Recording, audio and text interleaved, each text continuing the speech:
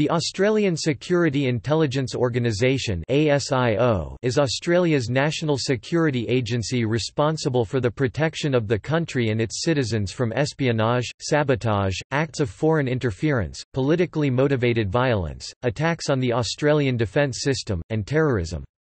ASIO is comparable with the British Security Service (MI5) and the United States Federal Bureau of Investigation (FBI).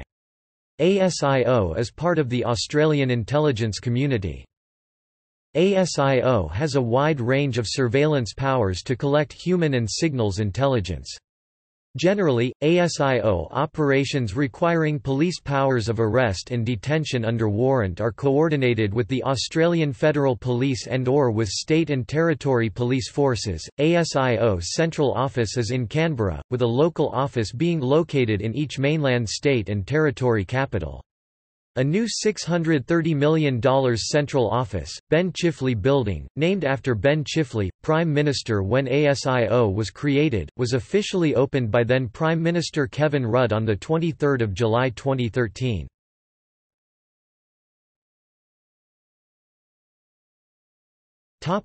Command, control and organisation. ASIO is a statutory body under the Australian Security Intelligence Organisation Act 1979 responsible to the Parliament of Australia through the Department of Home Affairs. ASIO also reports to the Parliamentary Joint Committee on Intelligence and Security, Senate's Legal and Constitutional Affairs Committee, and is subject to independent review by the Inspector General of Intelligence and Security. The head of ASIO is the Director General of Security, who oversees the strategic management of ASIO within guidelines issued by the Attorney General. The current Director General of Security is Duncan Lewis, who assumed office on 15 September 2014. There are also two Deputy Directors General. In 2013, ASIO had a staff of around 1,740. The identity of ASIO officers, apart from the Director General, remains an official secret. While ASIO is an equal opportunity employer, there has been some media comment of its apparent difficulty in attracting people from a Muslim or Middle Eastern background. Furthermore, ASIO has undergone a period of rapid growth with some 70% of its officers having joined since 2002, leading to what Paul O'Sullivan, Director General of Security from 2005 to 2009, called an experience gap.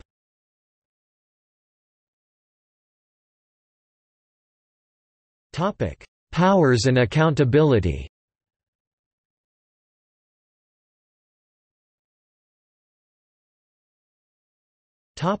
Special investigative powers.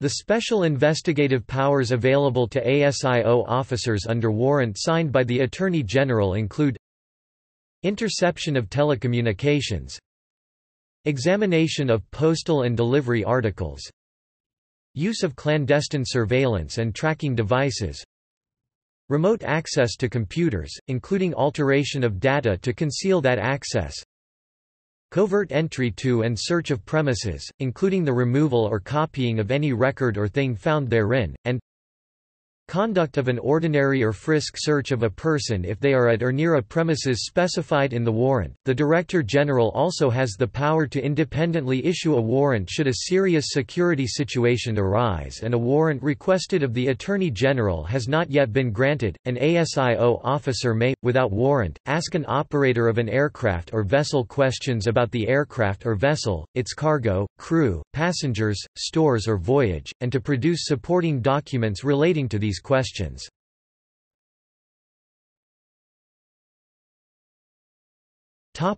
Special terrorism investigative powers. When investigating terrorism, the Director General may also seek a warrant from an independent judicial authority to allow the compulsory questioning of suspects, the detention of suspects by the Australian Federal Police, and their subsequent interrogation by ASIO officers, ordinary, frisk or strip search of suspects by AFP officers upon their detainment, the seizure of passports, and The prevention of suspects leaving Australia, the Director-General is not empowered to independently issue a warrant in relation to the investigation of terrorism.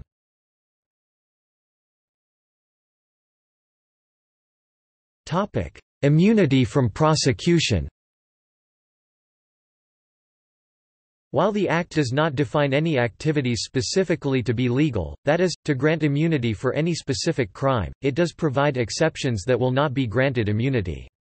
Section 35K defines these activities as not being immune from liability for special intelligence conduct during special intelligence operations. That is to say, an ASIO operative would be deemed to have committed a crime if they were to participate in any of the following activities under any circumstances. An activity that causes death or serious injury. Torture. If the activity involves the commission of a sexual offense against any person, or if the activity causes significant loss of, or serious damage to property.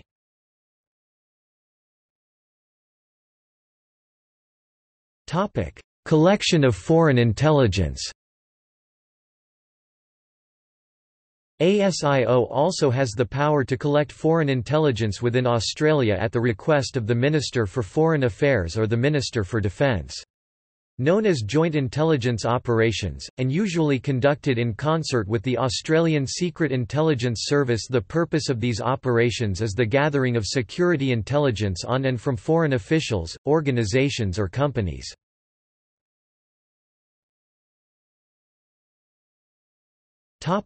Accountability. Because of the nature of its work, ASIO does not make details of its activities public, and law prevents the identities of ASIO officers from being disclosed. ASIO and the Australian government say that operational measures ensuring the legality of ASIO operations have been established. ASIO briefs the Attorney General on all major issues affecting security, and she is also informed of operations when considering granting warrants enabling the special investigative powers of ASIO. Furthermore, the Attorney General issues guidelines with respect to the conduct of ASIO investigations relating to politically motivated violence and its functions of obtaining intelligence relevant to security. ASIO reports to several governmental and parliamentary committees dealing with security, legislative and financial matters. This includes the Parliamentary Joint Committee on Intelligence and Security and the Senate's Legal and Constitutional Affairs Committee. A classified annual report is provided to the government, an unclassified edited version of which is tabled in federal parliament. The Office of the Inspector General of Intelligence and Security was established in 1986 to provide additional oversight of Australia's security and intelligence agencies. The Inspector General has complete access to all ASIO records and has a range of inquisitorial powers.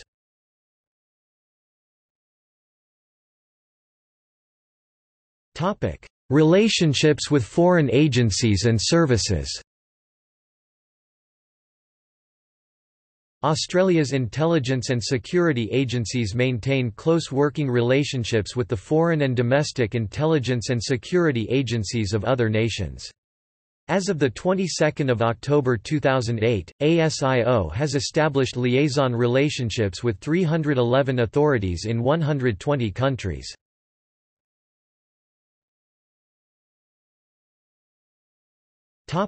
History.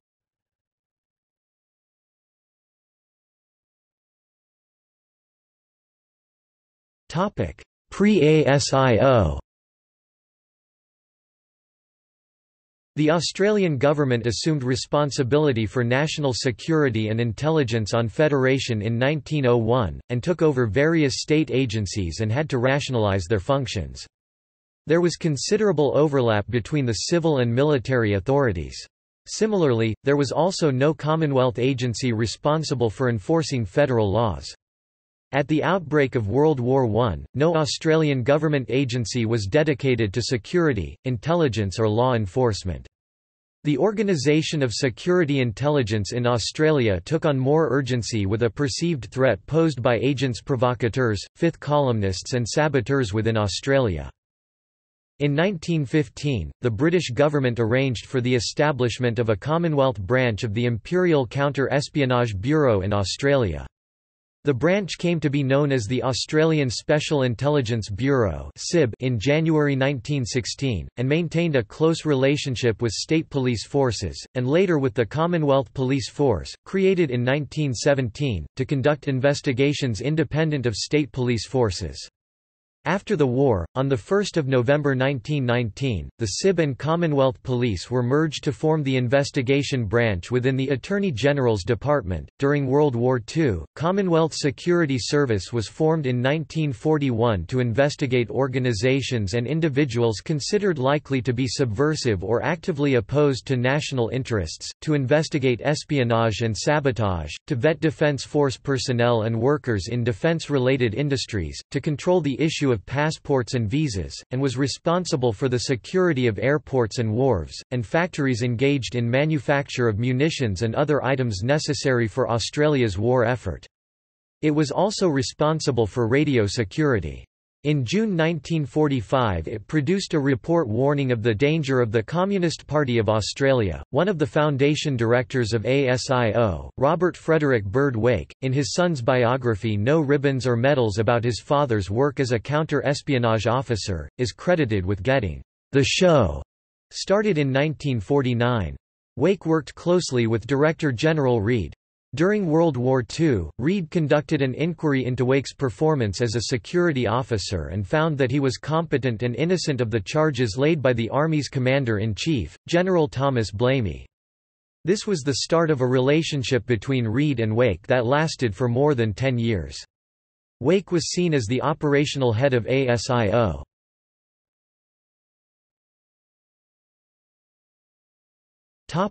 Establishment and the case. Following the end of World War II, the joint United States-UK Venona project uncovered sensitive British and Australian government data was being transmitted through Soviet diplomatic channels. Officers from MI5 were dispatched to Australia to assist local investigations. The leak was eventually tracked to a spy ring operating from the Soviet embassy in Canberra. Allied Western governments expressed disaffection with the state of security in Australia. On 9 March 1949, Prime Minister Ben Chifley created the post of Director General of Security and appointed South Australian Supreme Court Justice Geoffrey Reid to the post. On 16 March 1949, Chifley issued a directive for the establishment and maintenance of a security service.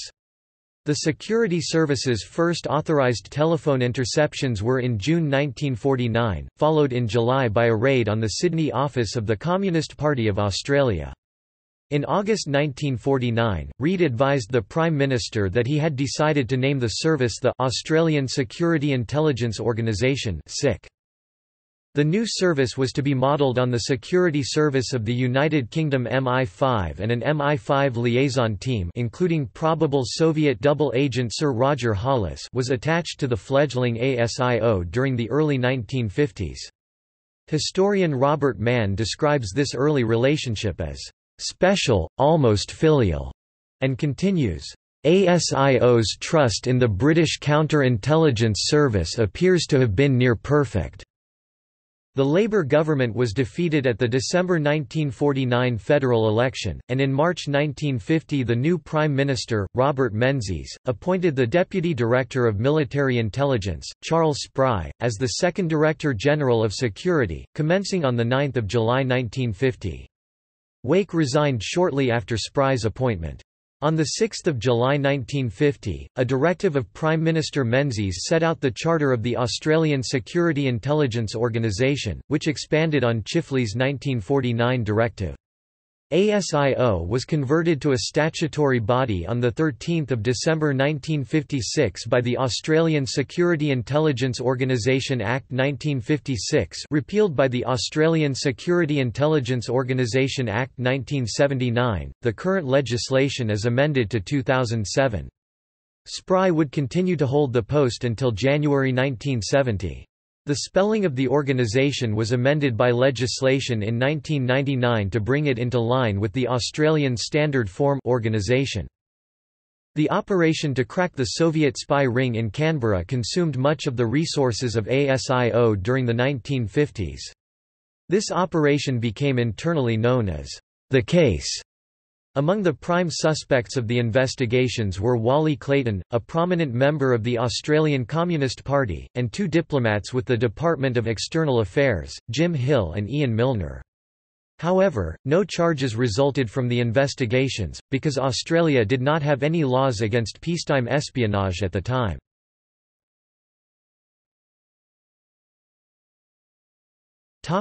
The Petrov Affair. 5 February 1951 saw the arrival in Sydney of Vladimir Mikhailovich Petrov, third secretary of the Soviet embassy. An ASIO field officer identified Petrov as a possible legal an agent of the Soviet Ministry of State Security (MGB), a forerunner to the KGB, operating under diplomatic immunity. The organization began gently cultivating Petrov through another agent, Dr. Michael Bialogusky, with the eventual goal of orchestrating his defection. Ultimately, Petrov was accused by the Soviet ambassador of several lapses in judgment that would have led to his imprisonment and probable execution upon his return to the Soviet Union. Petrov feared for his life and accepted the defection lifeline provided by ASIO. The actual defection occurred on 3 April 1954. Petrov was spirited to a safe house by ASIO officers, but his disappearance and the seeming reluctance of Australian authorities to search for him made the Soviets increasingly suspicious. Fearing a defection by Petrov, MVD officers dramatically escorted his wife Evdokia to a waiting aeroplane in Sydney. There was doubt as to whether she was leaving by choice or through coercion, and so Australian authorities initially did not act to prevent her being bundled into the plane.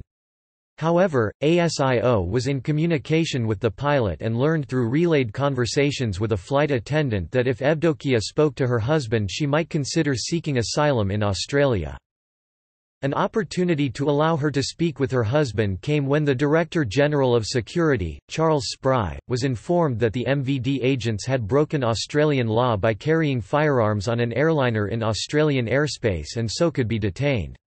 When the aeroplane landed in Darwin for refueling, the Soviet Party and other passengers were asked to leave the plane. Police, acting on ASIO orders, quickly disarmed and restrained the two MVD officers, and Evdokia was taken into the terminal to speak to her husband via telephone. After speaking to him, she became convinced he was alive and speaking freely and asked the administrator of the Northern Territory for political asylum. The affair sparked controversy in Australia when circumstantial links were noted between the leader of the Australian Labor Party and the Communist Party of Australia, and hence to the Soviet spy ring. H. V. Evatt, the leader of the Labor Party at the time, accused Prime Minister Robert Menzies of arranging the Petrov defection to discredit him. The accusations lead to a disastrous split in the Labour Party. Petrov was able to provide information on the structure of the Soviet intelligence apparatus in the mid-1950s, information that was highly valuable to the United States. It was by obtaining this information that the organization's reputation in the eyes of the United States was greatly enhanced. In fact, when Brigadier Spry retired, the deputy director of the CIA sent the following tribute: "The relationship between the CIA and ASIO started as a very personal one. The real substantive relationship started with Sir Charles's visit in 1955. Since Sir Charles's first visit, the relationships with ASIO have continued to become closer and closer until today. We have no secrets, regardless of classification or sensitivity, that are not made available to ASIO if it is pertinent to Australia's internal security. I feel, as does the Director, a type of mutual trust in dealing with ASIO that is exceeded by no other service in the world today."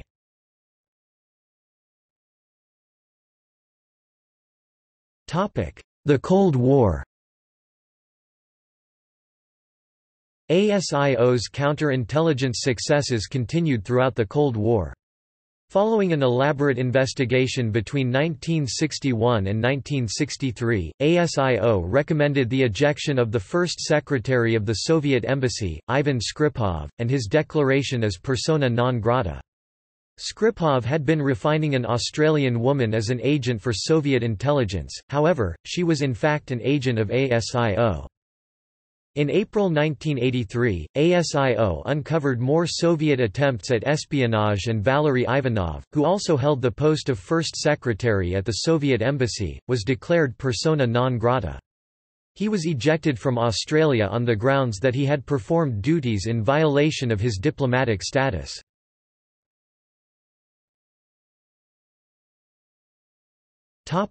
Penetration by the KGB.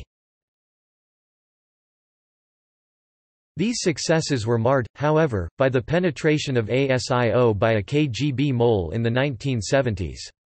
Due to the close defense and intelligence ties between Australia and the United States, ASIO became a backdoor to American intelligence. Upon realizing ASIO was compromised, the United States pulled back on the information it shared with Australia. Following a strenuous internal audit and a joint federal police investigation, George Sadil was accused of being the mole. Sadil had been a Russian interpreter with ASIO for some 25 years, and highly classified documents were discovered in his place of residence. Federal police arrested Sadil in June 1993 and charged him under the Crimes Act 1914 with several espionage and official secrets-related offences. However, parts of the case against him collapsed the following year. Sadil was committed to trial in March 1994, but the Director of Public Prosecutions decided not to proceed with the more serious espionage-related charges after reviewing the evidence against him. Sadil's profile did not match that of the mole, and investigators were unable to establish any kind of money trail between him and the KGB. Sadil pleaded guilty in December 1994 to 13 charges of removing ASIO documents contrary to his duty, and was sentenced to 3 months imprisonment. He was subsequently released on a 12-month good behavior bond. It is believed that another ASIO officer, now retired, is suspected of being the mole, but no prosecution attempts have been made. In November 2004, former KGB Major General Oleg Kalugin confirmed to the Australian Broadcasting Corporation's Four Corners program that the KGB had in fact infiltrated ASIO in the late 1970s and early 1980s. ASIO acknowledged in October 2016 that it had been infiltrated.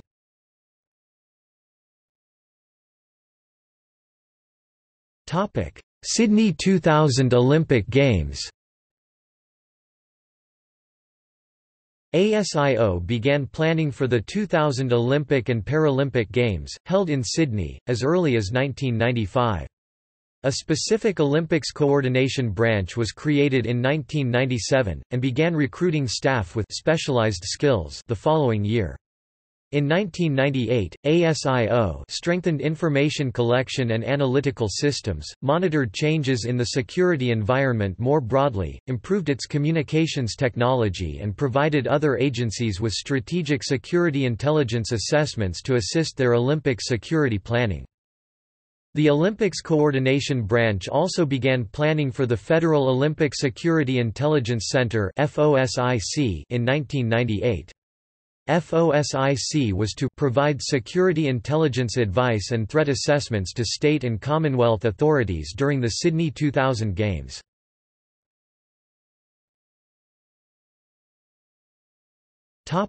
Surveillance of anti-coal activists. In 2012 it was reported that ASIO had been monitoring the actions of Australians protesting against the coal industry, and was increasing its efforts from previous years. Minister Martin Ferguson said that he was particularly concerned about protests relating to the Hazelwood Power Station in Victoria. An unnamed security source told the Age newspaper that providing advice and intelligence to safeguard critical infrastructure is clearly within ASIO's responsibilities. ASIO has a clear role, including protection against sabotage. And it's clear environmental activists pose a greater threat to energy facilities than terrorists. A spokesperson for Attorney General Nicola Roxon described ASIO's responsibility in monitoring political action groups as limited to activity that is, or has the potential to be, violent for the purposes of achieving a political objective." Australian Greens Party leader Bob Brown described ASIO monitoring environmentalists as a «political weapon» used by the government for the benefit of «foreign-owned mining corporations».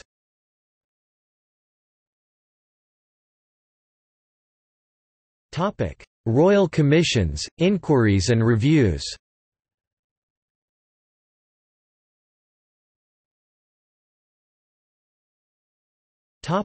Royal Commission on Intelligence and Security, 1974–77. On 21 August 1974, Prime Minister Gough Whitlam announced the establishment of the Royal Commission on Intelligence and Security to inquire into Australia's intelligence agencies. Justice Robert Hope of the Supreme Court of New South Wales was appointed as Royal Commissioner.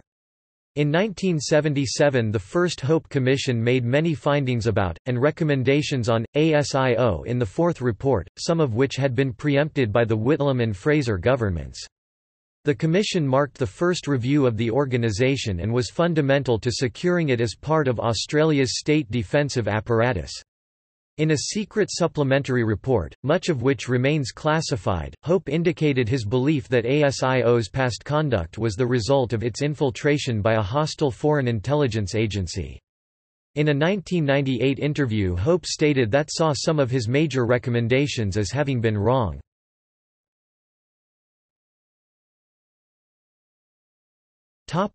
Protective Security Review, 1978–79. Following the Sydney Hilton bombing of 1978, the government commissioned Justice Hope with conducting a review into national protective security arrangements and into cooperation between federal and state authorities in regards to security. In the report concluded in 1979, Justice Hope designated ASIO as the agency responsible for national threat assessments in terrorism and politically motivated violence. He also recommended that relations between ASIO and state and territory police forces be regulated by arrangements between governments.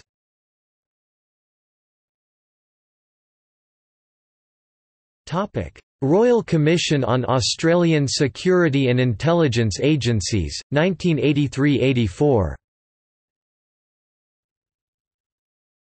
Following the publicity surrounding the expulsion of Valery Ivanov, First Secretary at the Soviet Embassy in Canberra, the government established a Royal Commission to review the activities of Australian security and intelligence agencies. Justice Hope was again Royal Commissioner. Justice Hope completed his report in December 1984. His recommendations included that the security-related activities which ASIO should investigate be redefined. References to subversion and terrorism be removed and replaced with politically motivated violence, attacks on Australia's defence system and promoting communal violence.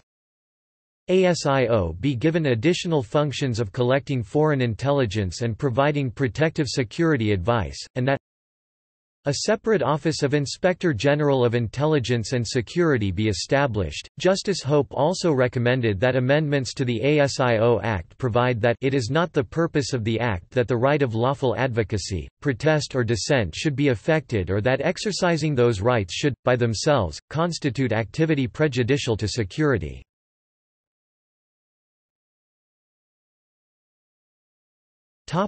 Post-Cold War Review, 1992.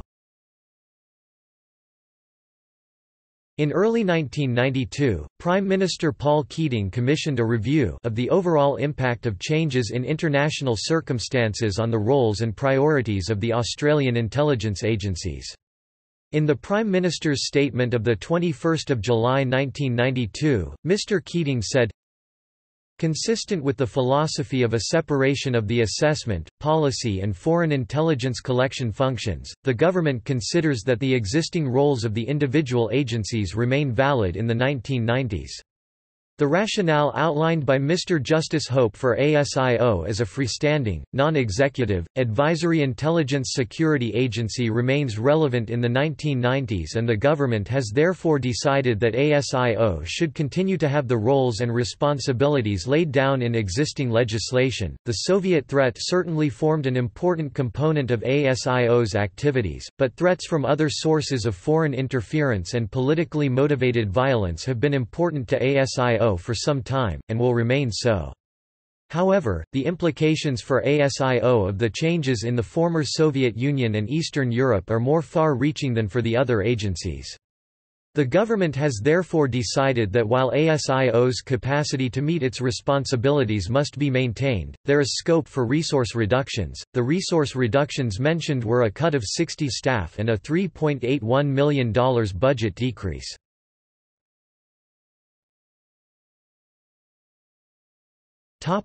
Inquiry into National Security, 1993. Following the trial of George Sedil over the ASIO mole scandal and from concern about the implications of material having been removed from ASIO without authority, the Prime Minister announced the appointment of Mr. Michael Kukow, former head of the Office of National Assessments, to inquire into various aspects of national security. The review was completed in 1994.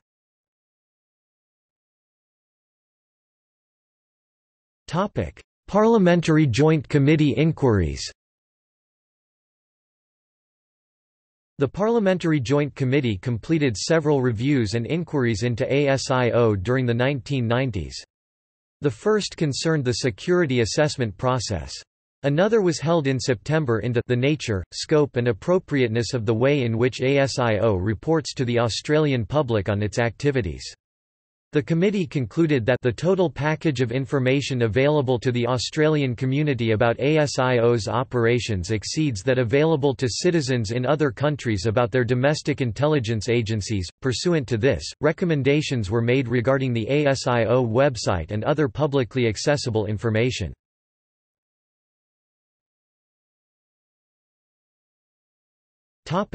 Criticisms, controversies and conspiracies.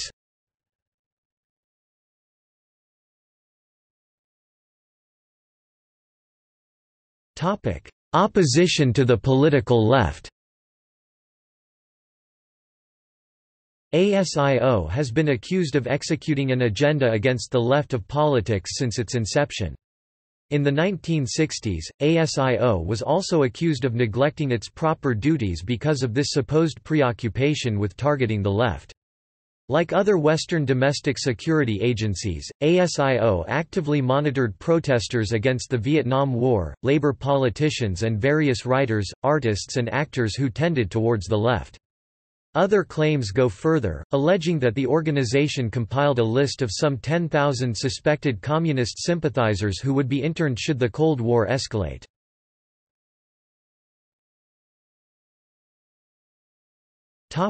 Raids on ASIO's Central Office, 1973.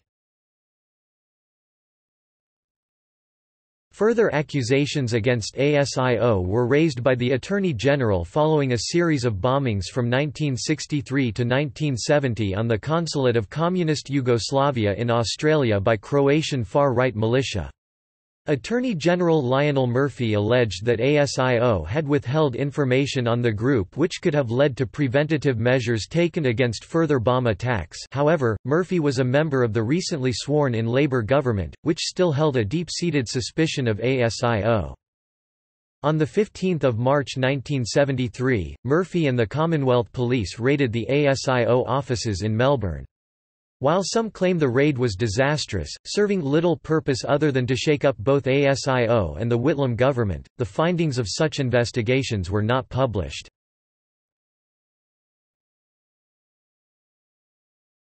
The Sydney Hilton bombing allegations of conspiracy, 1978.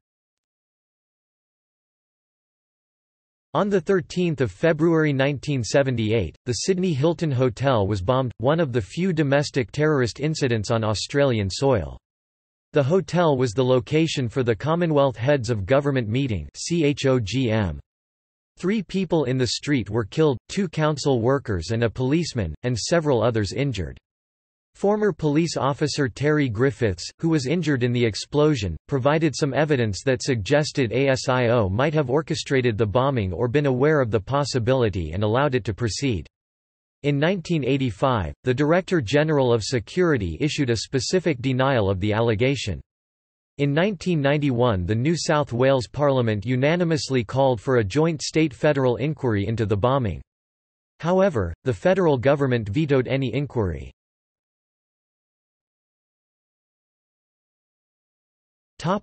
Anti-terrorism bungle, 2001. A few weeks after the 11th of September 2001 attacks on the United States, mistakes led ASIO to incorrectly raid the home of Bilal Day and his wife. It has been revealed that the search warrant was for a different address. The couple subsequently sought damages and the embarrassing incident was settled out of court in late 2005, with all material relating to the case being declared strictly confidential.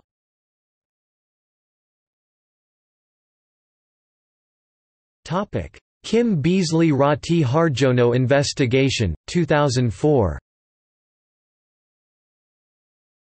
In June 2004, Kim Beazley was accused of having a special relationship with Rati Harjono when he was defense minister. Harjono was allegedly accused of inappropriately photographing a secure Australian defence facility, working with the Embassy ID, and having a close working relationship with her uncle, a senior officer in BAKIN Indonesian intelligence. In July, journalist Greg Sheridan contacted the then head of ASIO, Dennis Richardson, and discussed a classified operational investigation. Later in July, members of the Attorney General's Department were still investigating the original allegation, making Richardson's comments premature and inaccurate. The whole episode was a salient reminder to politicians in Canberra of the British experience of agents of influence and honeypots. Rati Harjono was married to Bruce Grant in the 1990s.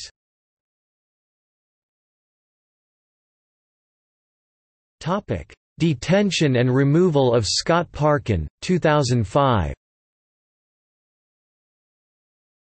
In September 2005, the visa of American citizen, Scott Parkin, was cancelled after Director General of Security, Paul O'Sullivan, issued an adverse security assessment of the visiting peace activist.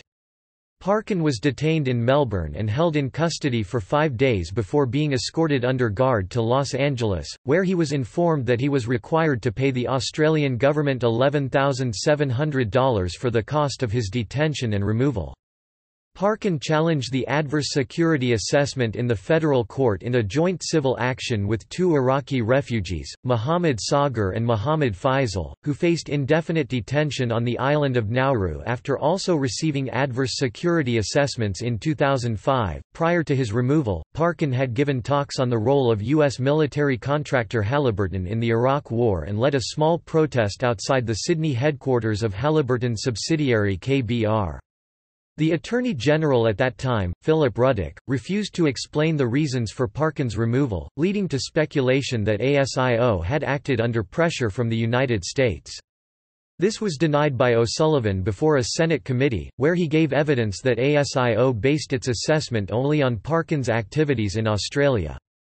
O'Sullivan refused to answer questions before a later Senate committee hearing after his legal counsel told the federal court that ASIO did not necessarily base its assessment solely on Parkin's activities in Australia.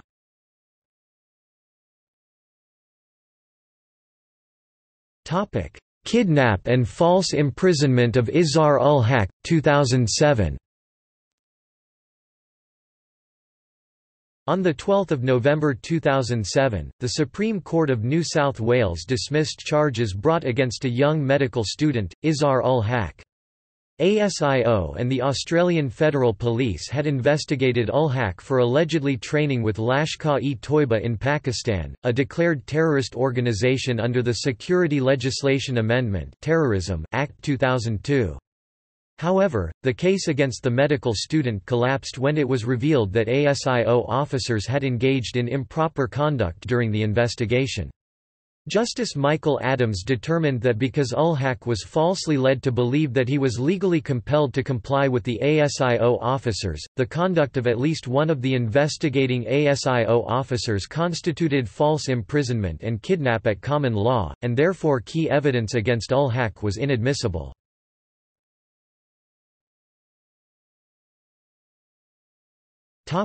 Archival material.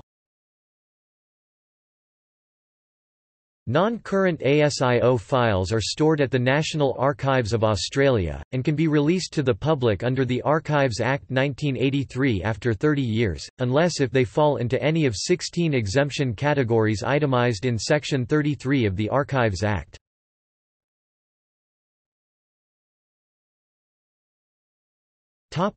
See also: Australian Federal Police (AFP), National Security Committee, Australian Intelligence Community, Australian Secret Intelligence Service (ASIS), Australian Signals Directorate (ASD), Office of National Assessments (ONA), Defence Intelligence Organisation (DIO), Australian Geospatial Intelligence Organisation (AGO), Oversight bodies: Parliamentary Joint Committee on Intelligence and Security (PJCIS), Inspector General of Intelligence and Security (IGIS), Relevant legislation: Australian Security Intelligence Organisation Act 1979 (ASIO Act), Intelligence Services Act 2001 (ISA), Intelligence Services Amendment Act 2004, Overseas counterparts: Canada, Canadian Security Intelligence Service (CSIS), New Zealand, New Zealand Security Intelligence Service (NZSIS), UK, Security Service (MI5), U.S. National Security Branch of the Federal Bureau of Investigation (NSB, FBI).